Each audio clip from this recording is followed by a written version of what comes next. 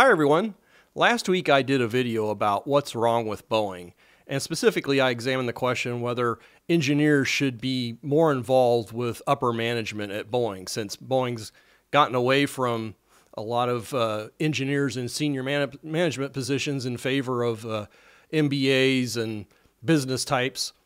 And got a lot of feedback on that video, but there's been a lot of new developments that I want to get into relative to Boeing here in this video. And these new developments have to do with the ongoing quality control issues with Boeing that has stemmed from the January 5th, 2024 incident where the door plug blew out mid-flight on Alaska Airlines 1282. The purpose of this video is to update you on these key developments, summarize the current state of the investigations into Boeing, and provide you with what I think is a clear engineering path to resolve these issues and restore confidence with the airlines, the flying public, and government officials relative to Boeing's ability to produce safe and reliable commercial aircraft. Currently, Boeing is being investigated by the FAA, Federal Aviation Administration, the NTSB, National Transportation Safety Board, and Congress. Oh, also, we've got the Justice Department with the FBI looking into things right now as well. But I want to start out with the NTSB. There was a Senate Transportation Committee meeting with NTSB, the head of the NTSB, Jennifer Homendy, and I'm going to excerpt parts of that hearing that was conducted on March 6th, 2024, and it's quite interesting. I'm really impressed with this leader of NTSB, her candor, her directly answering questions posed to her. It was refreshing. I can't remember where I've seen any kind of congressional hearing where that was the case. So before we get into these clips, I want to mention some terminology here, and that is the NTSB uses what they call a party system. Now, the NTSB investigates about 2,000 aviation accidents per year, with about 500 accidents in other modes of transportation: rail, highway, marine, and pipeline. The NTSB has 400 employees, and it leverages this resource primarily by designating other organizations or companies as parties to the investigation. And there's actually a party agreement. In fact, Boeing signed an agreement, a party agreement with NTSB, I believe it was January 7th, a couple days following the door plug incident with Alaska Airlines. So what they're referring to is part of the party agreement. Entities aren't allowed to publicly disclose information as part of an ongoing investigation. However, that doesn't preclude them, or they should still provide information to other investigative bodies, including Congress. Now, continuing on with this party arrangement, the NTSB designates other organizations or corporations as party to the investigation. Other than the FAA, which by law is automatically designated a party, the NTSB has complete discretion over which organizations it designates as parties to the investigation. Only those organizations or corporations that can provide expertise to the investigation are granted party status, and only those persons who can provide us with needed technical or specialized expertise are permitted to serve on the investigation. Persons in legal or litigation positions are not allowed to be assigned to the investigation, so lawyers need not apply. All party members report to the NTSB, and it's the NTSB that issues the report and makes recommendations as appropriate as the result of these investigations. A common refrain from parties to NTSB investigations is that they need advance approval from the NTSB prior to providing documents and information to members of Congress. Madam Chair, is that true? That is not true. Does the NTSB's confidentiality agreement with parties to NTSB investigations restrict access by members of Congress to documents and information in any way? Absolutely not. And parties should not use the NTSB as a shield. Thank you for clarifying. I agree, but that is important to have that on the record, so I appreciate it. Absolutely. You have a right to that information and should get that information. Thank you. All right, well, again, that was very direct and no nonsense. These parties, in this case, Boeing, can't hide behind saying that, well, we're cooperating with the NTSB, so we can't provide any information. That's not how it works. Again, they're not allowed to divulge information publicly as part of an ongoing investigation. Now, that makes you wonder, because early on, and I believe it was after January 7th, Boeing started pointing the finger at Spirit Aerosystems in terms of the quality control problem. So I don't know that that was appropriate or consistent with the party agreement with the NTSB. And certainly there's going to be more hearings, but I want to show these other segments because it shows the frustration and the lack of candor and the lack of records being turned over by Boeing to the NTSB at this point. Madam Chair, how cooperative have the parties to the investigation been with the NTSB, and have you gotten timely access to the documents, the information, and the witnesses you need? There are a number of parties to the investigation. Some parties have been very cooperative. For example, the Federal Aviation Administration. Boeing has not provided us with the documents and information that we have requested numerous times over the past few months, specifically with respect to opening, closing, and removal of the door, and the team that does that work at the Renton facility. Okay, as a reminder, here's some video footage inside the cabin during this Alaska Air 1282 door plug blowout from the fuselage. This occurred when the plane was at an altitude of 16,000 feet. Quite terrifying. You see the oxygen masks deployed. The individual that was immediately adjacent, seated immediately adjacent to the blown out door plug, was nearly sucked out of the aircraft. In fact, he sustained injuries and only survived because he had kept his seatbelt on. So it was announced pretty early on in the investigation that there were 4 missing anchor bolts that is normally used to secure this door plug into the fuselage. And for whatever reason, those weren't installed when the door plug was reinserted. Are you telling us that even 2 months later, you still do not know who actually opened the door plug? That's correct, Senator. We don't know, and it's not for lack of trying. It's not unusual that we don't get information immediately in an investigation. I can point to numerous investigations where this occurs, and it takes months and months to get information. But for this one, it's 2 months later. We know for a fact that there is a team that deals with the doors in Renton. There's an entire team of 25 people and a manager. The manager has been out on medical leave. We've not been able to interview that individual. We've asked for the names of the other 25 people, have not received the names. We've asked for the records with respect to what occurred. We've asked for what shift it occurred on. We think we know what days the work occurred on, but that's only because of our investigators' work looking at pictures and emails to try to get to the bottom of that information. We don't have the records. We don't have the names of the 25 people that is in charge of doing that work in that facility. It's absurd that 2 months later, we don't have that. So that's pretty astonishing. It indicates 2 serious concerns. One is that things are so out of control at Boeing that they aren't able to produce those records, which is hard to believe. You'd think there would be at least timesheets, time entries that would indicate who was doing what on a given day. You know, a worker that was installing a door plug would presumably code his time to that activity.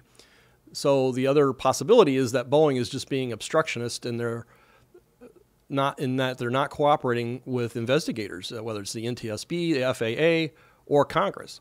You know, when the 737 MAX 9 incidents or crashes, 2 major crashes that killed over nearly 350 people, 346 people, in 2018 and 2019, Boeing was far from forthcoming. In fact, they were misleading a lot of people relative to the MCAS software that is used to control the aircraft in the event that it's perceived that the nose is lifting and would be indicative of a stall. So the software forced the nose down, and of course that led to these two major crashes with 346 fatalities.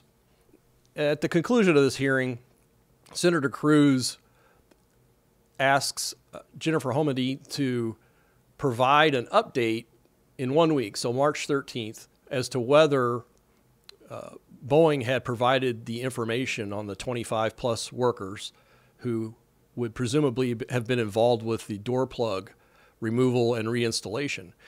And she provided an update letter. She states that the the aircraft, Alaska Airlines Flight 1282, that door plug removal and reinstallation occurred at Boeing's Renton, Washington facility in September 2023, prior to delivering the aircraft to Alaska Airlines. I think that aircraft was only about 2 months into service when this door plug blew out. So in this letter, she indicates that the NTSB requested from Boeing the list of names of everyone involved with the door plug on the Alaska Airlines aircraft, the Boeing 737 MAX 9, and that request was made via email on March 2nd. So Boeing provided a list to NTSB following this March 6th hearing, which you saw the excerpts from. However, that list did not identify which personnel conducted the door plug work. So I guess that means they gave them a list of potential people who could have been involved with it, but not people who actually were. After NTSB received this list, I called Boeing Chief Executive Officer David Calhoun and asked for the names of the people who performed the work. He stated he was unable to provide that information and maintained that Boeing has no records of the work being performed. It's not good either way. I mean, if you take it at face value, that's ridiculous. That means Boeing does not have adequate control of their supply chain and quality documentation. She goes on to say, I have become increasingly concerned that the focus on the names of individual frontline workers will negatively impact our investigation and discourage such Boeing employees from providing NTSB with information relative to this investigation. To that end, I have instructed NTSB to utilize our authority to protect the identities of the door crew and other frontline employees who come forward with information relevant to the investigation. So in other words, Boeing's not providing the names. And if you read between the lines, NTSB is worried that Boeing would retaliate against anybody who did come forward. So they want to maintain the confidentiality of anybody who does talk to federal investigators. So not a good showing with Boeing. And this leads to another news story, which is more ominous for Boeing, and it may be appropriate given that there appear to be stonewalling the NTSB investigation. And the FBI apparently sent letters to passengers on the Alaska Airlines Flight 1282, notifying them that they may have been crime victims. Now, I can't think of a similar episode where the FBI has done that. So if you know, please let me know in the comments. But it's rather extraordinary. So this has major implications because currently NTSB is the lead investigator into this Boeing door plug incident. However, by law, NTSB has to take a back seat to the FBI if a crime is suspected to have been committed. So let's just read from NTSB's website. In cases of suspected criminal activity, other agencies may participate in the investigation. We do not investigate criminal activity. Our focus is solely on transportation safety and determining probable cause. If a transportation tragedy is determined to be a criminal act, local law enforcement or the FBI becomes the lead investigative body. So basically, the FBI has just paved the way for them to take over this investigation. Okay, so the FBI involvement has other implications because, back in 2021, when Boeing settled with the federal government relative to the MCAS disasters that led to those two major crashes that killed 346 people, Boeing agreed to pay $2.5 billion. And most of it was in the form of compensation to airline customers and, of course, crash victims. But essentially, that agreement put Boeing on probation in that there could be no other similar incidents.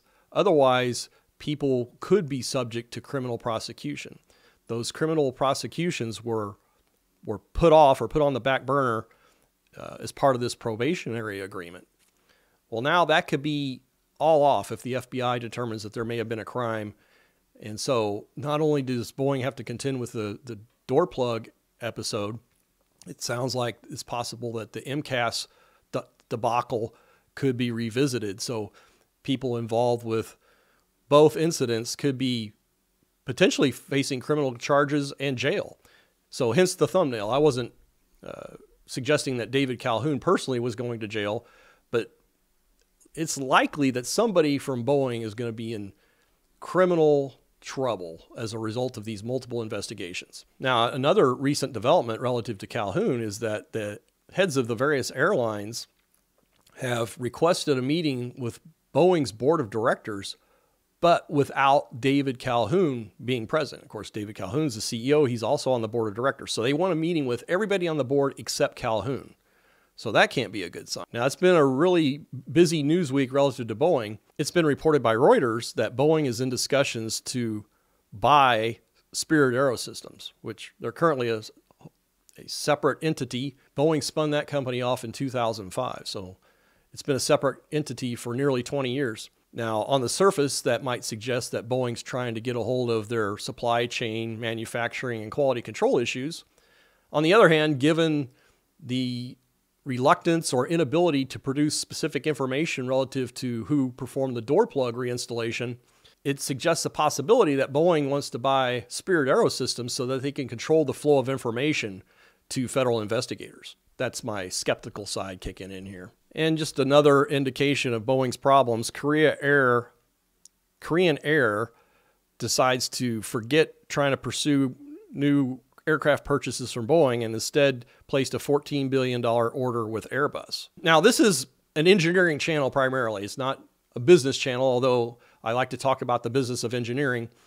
But I think there is a clear-cut engineering path to resolving Boeing's problems in a relatively short period of time. So what I want to talk about is this discipline called systems engineering. So I'm just going to read from Wikipedia. It's a pretty good definition. Systems engineering is an interdisciplinary field of engineering and engineering management that focuses on how to design, integrate, and manage complex systems over their life cycles. At its core, systems engineering utilizes systems thinking principles to organize this body of knowledge. Individual outcome of such efforts, an engineered system, can be defined as a combination of components that work in synergy to collectively perform a useful function.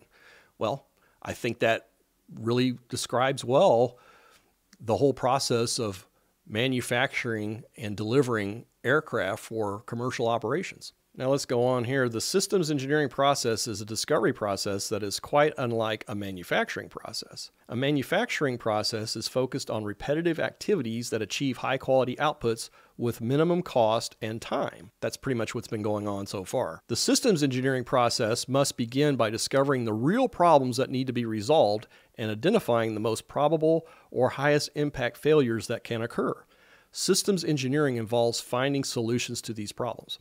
So, sounds like just what the doctor ordered for Boeing. Let's see if they adopt this approach. You know, it reminds me of an old engineering-related joke that really illustrates that sometimes engineers solve problems even when it's not in their own best interest. And the joke goes something like, in revolutionary France, 3 people were ordered to be executed by guillotine: a lawyer, a priest, and an engineer. So the lawyer goes first, the executioner pulls the rope, and the guillotine blade just stays fixed, doesn't release. And the lawyer points out, hey, if the mechanism doesn't work properly, you have to let me go free. And they agreed, they let him go. Then it was the priest's turn, same thing happened, the blade hung up, and the priest said, well, that must be divine intervention. Finally, the engineer gets up on the platform and points and says, hey, I think I see the problem. So that's an old joke. I don't know if any of you have heard that before, but it does point out that sometimes engineers solve problems even when it's not in their own best interest. But I think that's the exact approach here.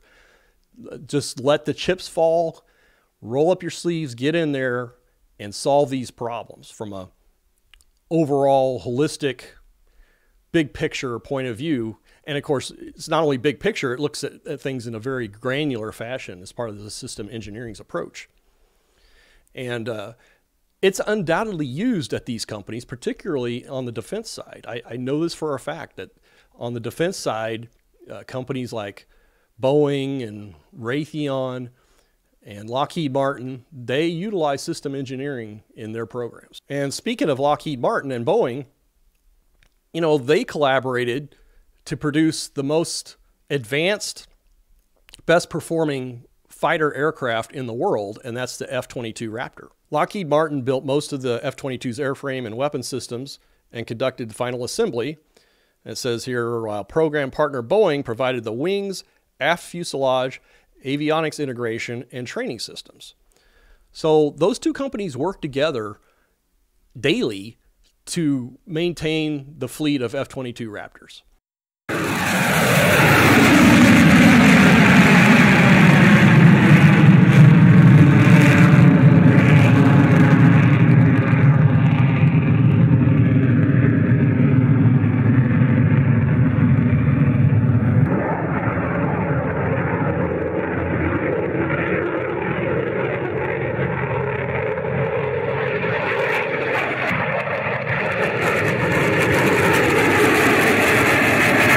So that brings me to another suggestion. Why not use system engineers from other companies like Lockheed Martin, who are independent of Boeing, or can be if they're not part of the F-22 Raptor program, but they can bring these people in and get a fresh set of eyes and take a systems engineering approach to solving these problems. I mean, if Boeing isn't able to produce the specific names of people involved with the door plug insertion at this that blew out of this aircraft, Alaska Airlines 1282, they're in deep, deep trouble. It's inexcusable. So they got to strip things back down to square one in a systematic fashion and put it all back together in a much more effective, reliable, and safe manner. Well, I want to give a shout out to the channel members. I really appreciate your support. It helps me produce these types of videos on at least a weekly basis. Also, I want to thank those of you who have provided super thanks. That's another way to support the channel. And also to those of you who have liked, subscribed, and left comments to these videos. The growth of the channel has been phenomenal. So I really appreciate it. I've got a lot more content that I'll be posting here in the coming weeks. And I still have that digital download of the biggest civil engineering disasters of the past 100 years if you want to check out the link in the description. Thanks very much, everyone.